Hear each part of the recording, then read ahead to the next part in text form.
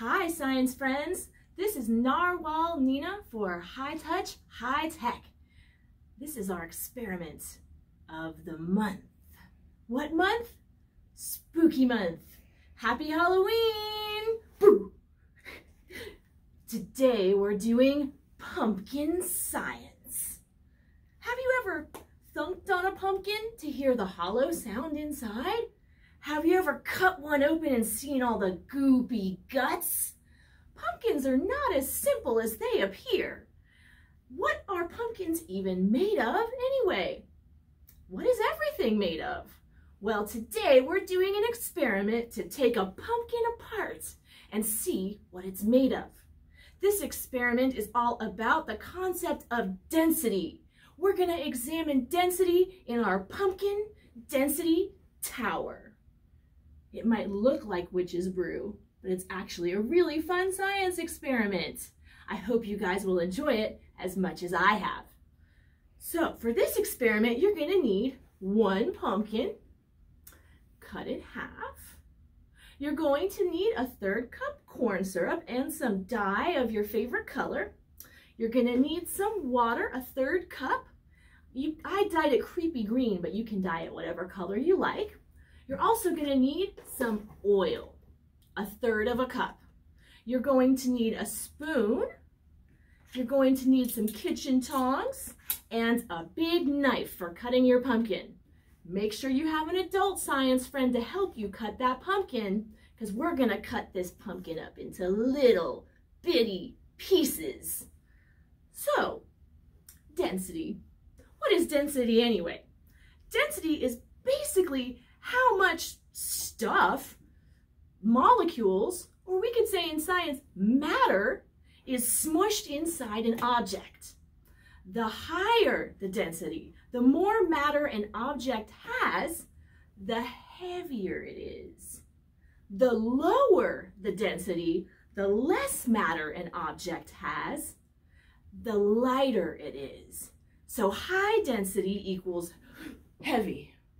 Low density equals light. Density is all around us. It's in your body, it's in pumpkins, it's in liquids. Everything that's made of matter has its own density. And things that look the same on the surface can often have really different densities, depending on how much matter is in them.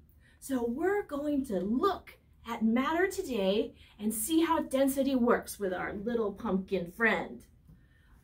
Let's see it for ourselves. Are you ready? Let's get ready to test our pumpkin density by creating our tower of witch's brew.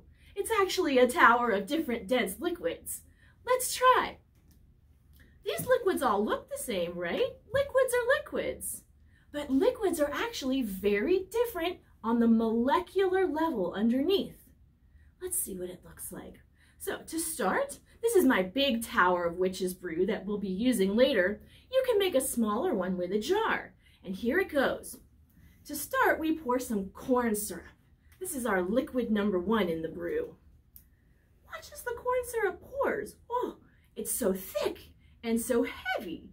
We can see it pouring almost as if it was honey or cement. You can mix your favorite color in there. I'm going to go for pink because I like the way pink looks with green. And stir it up. Watch out, it gets a little messy here. But you know, making witch's brew is never a clean process. All right, now here comes our first level of the density tower. You want to pour very slowly. Wow, looks cool. Looks a little bit like blood. Ha ha ha. Pouring your corn syrup in the jar so it fills. Look how slowly it moves. You can see it there. How thick and heavy it is.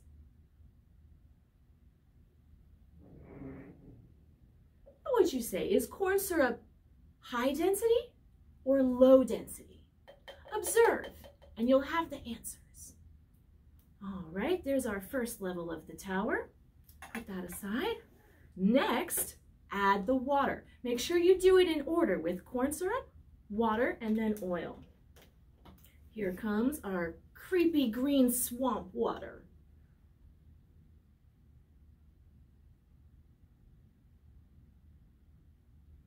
Think how water pours. It flows so much more easily than corn syrup.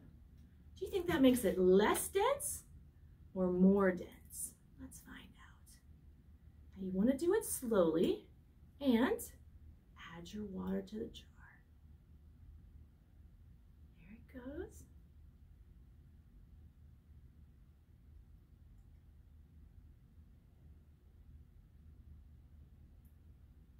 Magic takes a little patience, and so does science. Pour it slow.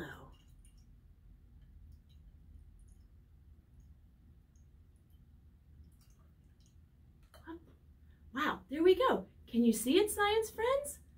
Look at those different densities there. They've separated right out. Density is all around us.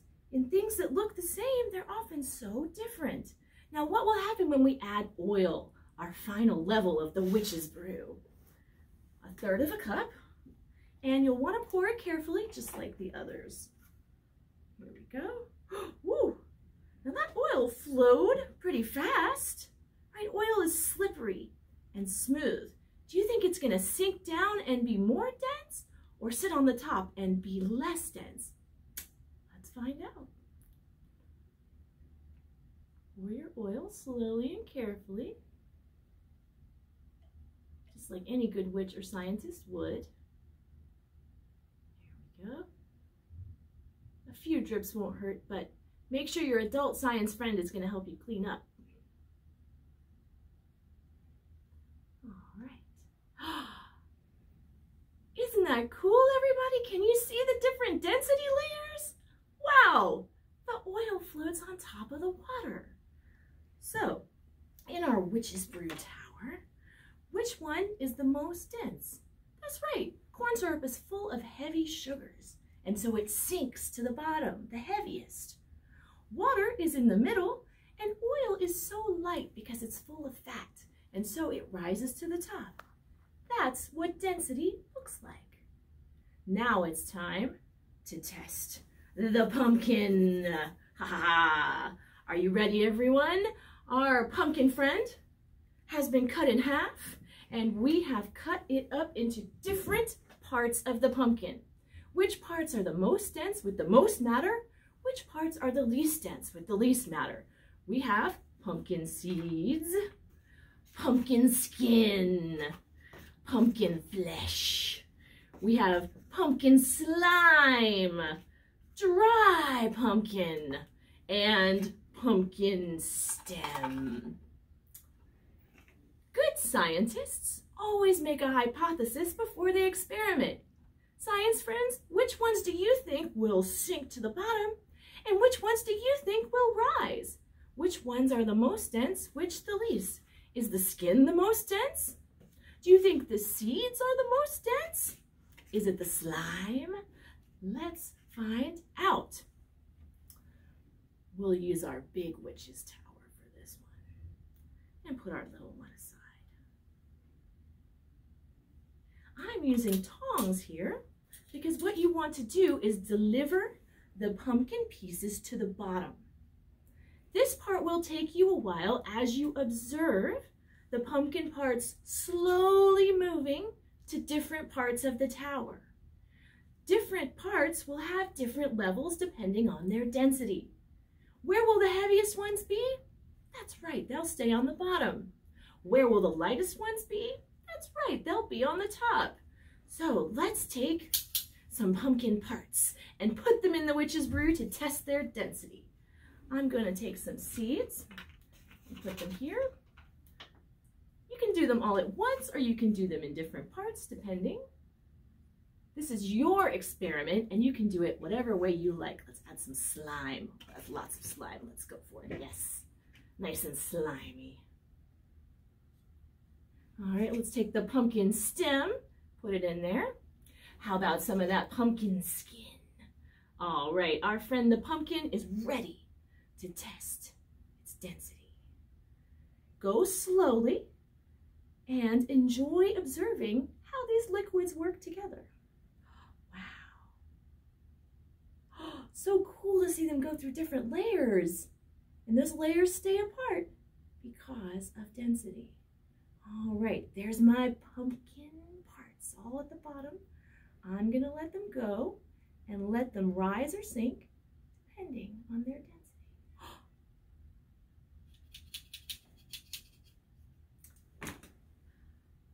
See, science friends? Different parts move to different levels depending on how much matter is in them. It's not really magic, it's science. And that's just as much fun. So, what would happen, science friends, if you added different parts of the pumpkin? What would happen if you added different fruits?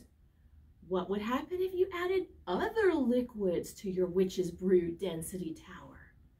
What would happen if you dropped Halloween candy in there? That, my friends, is the fun of science. Now it's up to you to experiment and enjoy. Have fun testing out density with your pumpkin density witch's brew tower.